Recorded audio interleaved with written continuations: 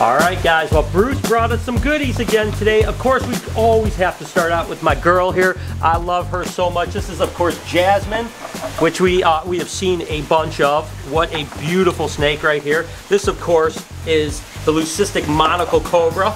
Absolutely wonderful. Come on, girl. Come on now, don't be silly, you silly monkey. Look at her. So she's a little bit more feisty than she used to be. Remember when she used to not even hood up when you mess with her? She was so absolutely tame. Well, she's getting a little bit more feisty these days, but today she seems to be in a pretty good mood. But we've seen her quite a bit, and Bruce, she's getting big, huh? Dude, oh my God, she's like huge now. Like, I know. She's almost at that breeding age, you know, which is really cool. But again, you always have to be a little bit careful. She's being a sweetheart today. Last time she was here, she was hooding up. She was going all over the place and stuff like that. Just, yo, come on, little girl. You know that you can't be coming at me like that, you little monkey, you. So absolutely incredible. But she's a, come on, girl. What are you doing? What are you doing? Oh my gosh, what a beautiful snake, huh? Oh yeah, dude. Okay, little monkey. Stay over here. God, you know, the more I get to know her, the more I'm familiar with her and kind of can read her actions and stuff like that. There's that little bit of a hood right there. Absolutely wonderful. Look at this. But again, we've seen Jasmine plenty. The thing that Bruce came in with today is a new one. So let's go ahead and set Jasmine down for a second. Come on, little girl. There you go, sweetie. Oh, there you go. Whew. Tell you what, love this. But Bruce, you brought this one in. Now, I don't know this animal at all, so I have no idea what it's going to be. Oh! This one's a cutie. This one's a cutie. I like this one. A cutie? She's actually really sweet once you get her out. I'm telling you, she's going to be even better than Jasmine. Better than Jasmine, huh? Ooh, look at this girl. So what's the morph on this one? So this is a solar pastel. A solar pastel. So this is both a pattern and a color morph here, obviously. You know, the pastel, obviously, yeah. But the solar is basically all that is if you were looking at a normal monocle and you see there's a white circle and a black circle in the middle, we take that black circle away, it's typically the solar. Now these come variable, obviously, but this one was very obvious if you look actually in the back of her head right here. See the hood? Right there, that little hole right there, that's her, that's a little monocle or whatever. So since it's absent, that makes it a actual solar. A solar, gotcha. And so is the solar, is that like a dominant type of thing, or is that? So my understanding is that it is a recessive trait. Recessive trait. Okay. I'm very, very, very new at the color morphs and genetics of Cobras. So that's going to be one I have to figure out when I breed her, actually. Now the thing I've just noticed, because I did look, that she is definitely a girl. How are you going to breed the two girls together? so what I'm thinking is there might be another Cobra in your future, right? So I am actually in the market. A friend of mine is actually planning on selling me a blizzard, a male blizzard. Oh, a male blizzard would be perfect, yeah. So pairing this one up with her would actually make not only more blizzards, but potentially other really cool colors and more in combos and stuff like that. I would love that solar to come out, and maybe an albino too. I would love to see how that looks.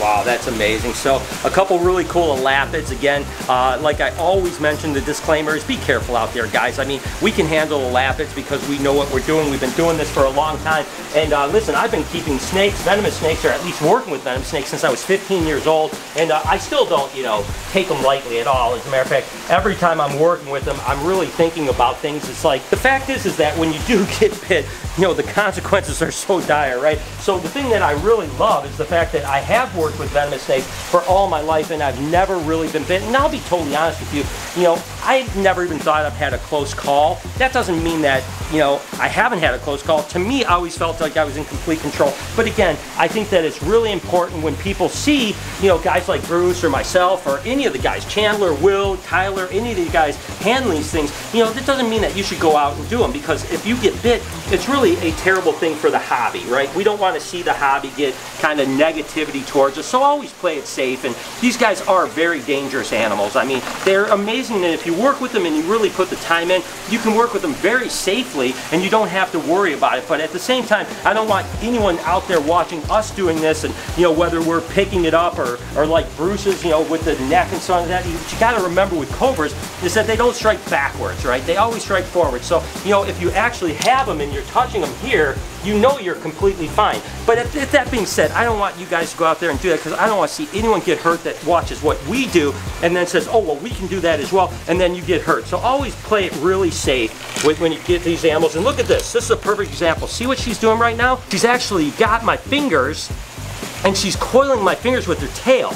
Now that's when you have to really be careful, right? Because you want to kind of tail an animal, but you don't want them to control you. You want to control them, right? Now thankfully this girl is an absolute sweetheart, so you don't seem to have any problems, but she still is packing quite the wallop there with cardiotoxin, neurotoxin, I mean myotoxin. You've got a lot of things going on with the snake you do not want to get bit by. But Bruce, this is an absolute beauty, man. I think I love her even more than I love Jasmine. I can't blame you. Now Jasmine, you can't not love your first. Oh my God, yeah. But this was definitely one that I had to get. Once it was offered up to me, it wasn't one I was really looking for, but I was like, dude, I can't say no to this beauty. She's a sweetheart. She's amazing. So, okay, we'll put her back. We've got one more cool venomous snake to show you. And of course that venomous snake is this little squam here, the bush viper from Africa. You guys may remember when we actually had your first bush viper, that we had to actually tube and stuff like that. Now this one, when did you get this one? So this one I actually got from the same guy I bought the pastel Kutia from. But this one right here actually came kind of as a package deal because I wasn't really looking for him. Me and Jessica's anniversary came up, so I was like, this might be a cool first venomous snake for Jessica. You're such a sweetheart. What a romantic. Right, don't give her flowers, get her swamps. Yeah, get her swamps. These guys are absolutely amazing, obviously, and it's interesting because there's a lot of like polymorphisms as far as colors go. Oh my God! It's like there's a ton of different colors. I like the jet black ones. Oh, dude, they're 100% my favorite, especially with a little bit of green tint on the outside of the scale. It's absolutely gorgeous. But this guy is actually really beautiful, especially once you get into the light. And of course, these guys, you know, pack a little bit of venom, but they're not like terrible. I mean, it's still not something you want to get bit by. But at the same time, you're probably not, well, most likely not going to die unless you have an anaphylactic shock or something like that. But still, you can see we've taken all the precautions. This is definitely not something you want to tail because, you know, it's pretty hard because they're kind of sharp, they're snappy. These guys will bite in all different directions. Like we talked about with the Cobra, they really just bite forward and down, so you don't have to really worry too much. These guys are kind of all over the place. And now this guy's going to start moving on me here. He likes that green shirt. He's going for you. Oh, get out of here. Now, is this one eaten for you already, or? So I just got him a couple days ago, so I figured that's why I brought him up now. So I figured because I've got some bioactive cages working on right now. So I wanted all the microfauna to establish. So now I finally got a chance to bring them to you guys. They're going right into those cages at home. Nice. So but I'm fairly certain because the guy that I got him from, I have a lot of trust for. I think he knows what he's doing with these guys. He's got some pretty healthy snakes. Oh my God, look at this. Look at the eyes on them. And again, that scalation is what makes bush vipers so interesting, is they have that like ray scale. As a matter of fact, you might see here on my arm right there, got a little bush viper tattoo right there. So I actually love these guys, and they're just such interesting animals all around, you know. I mean, they're just bizarre. I've never seen these in the wild. I mean, I've been in the area that they're from. Looked for them extensively when I was out there, but unfortunately never saw them. That would be a treat to one day come across one of these little monkeys in the wild. This one's on the run right now, but you know, hey, listen, we may not have venomous snakes here at the Reptarium yet. Maybe one day in the future, but the truth is at least we can enjoy Bruce's venomous snake when they come in. Let me know in the comments if you enjoy that, and I'll put Bruce's Instagram down below as well, so go show him some love if you want to follow his stuff. So as always, Bruce, thanks for bringing in some stuff that we can play with. Anytime. Absolutely awesome. Nothing like starting the day out with a Cobra. Woo! I tell you what, good morning, Reptile Army. I hope the start of the day is absolutely incredible. You know the movement. You know that movement, right? The Reptile Army. Go to reptilearmy.com. Do me a favor. Get your swag. Become our soldiers. Go out there and do the work, all right? We've got to convert the world to reptile people. Go to reptilearmy.com. It's a good place to start. Here, I'm going to use this as a shield. Oh, God. Stop. Relax. Don't bite me. You're okay. You're okay. Don't bite me. Don't bite me. Don't bite me. Don't bite me. Kira. What are you doing? Oh my God, Michael, you almost lost it. No. What even are you doing? You cannot take this thing out. Why not? We're literally going to lose it. You just got to be quicker than the animal, Jay. You got to turn on that Jackie Chan sense. Where'd she even go? I heard her move. Oh, there she is. I see her little beady eyes. Good job. I got her. Does she bite? Yeah, she will. Here, look. Okay. I'm not scared. Shakira. Oh, baby, when you talk like that, you make the woman go mad. As you can see, she's still really fast. Every time we try to give her food or whatever, she just takes off. So we've been working with her a lot. Well, I have. He doesn't even know what she is. So she's getting better because, like, oh, please get bit. I'm not gonna get bit, but she's got stuck shit on her. Getting more and more hands-on with her so she calms down, because when these guys, they get pretty big, he's Googling facts. I mean, they get pretty big, and hopefully we can get a male. Maybe have some babies like Diddy and Dixie. Who knows? So it's just calming them down because when they get bigger, they do have a pretty nasty bite. Thankfully, we've never been bit by her. Have you been bit by her? No. Nobody's ever been bit by her, so we want to keep it that way. So we're going to keep all of our digits and everything. So yeah, just lots and lots of work. Going great. We'll keep you guys updated. What you doing, Jay? Love you, Dad. Jay's just part of my shot, you know what I mean? Can't do anything without this guy. Love you. When we birthed you, we never thought you'd turn out this way. What, black?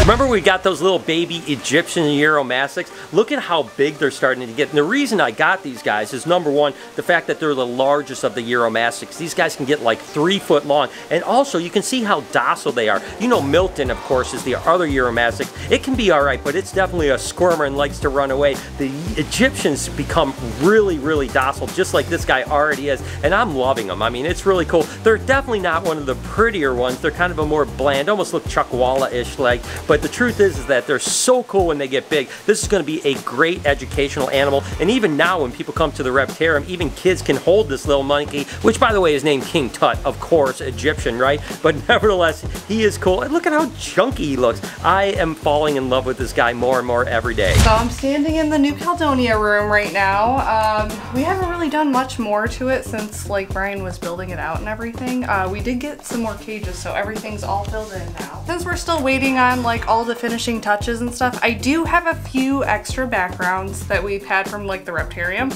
and I'm gonna go ahead and put those in today because I'm excited and I can't wait for everything to get here.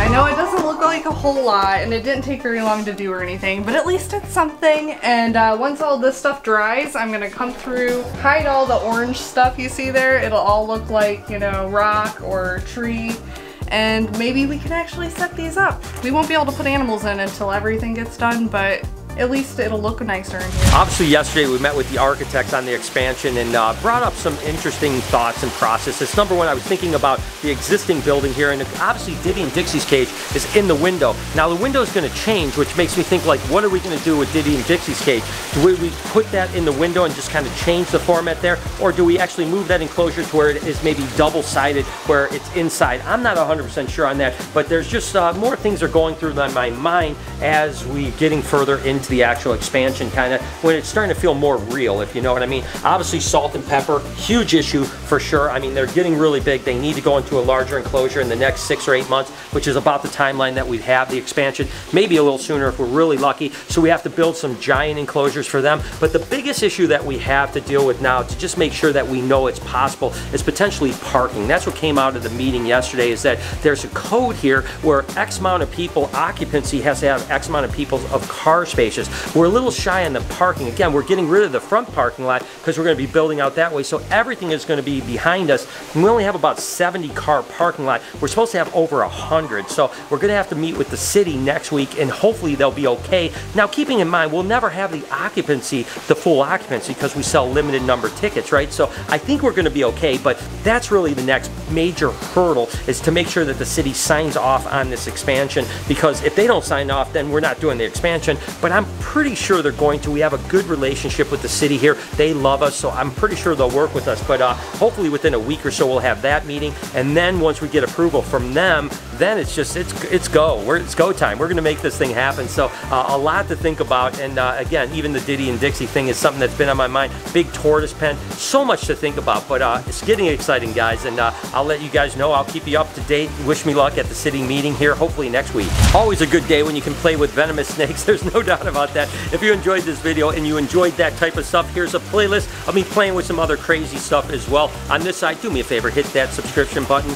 I appreciate you guys, and I hope that you have an absolutely wonderful day, Reptile Army. Remember, be kind to somebody, and I promise I'll see you in the next one.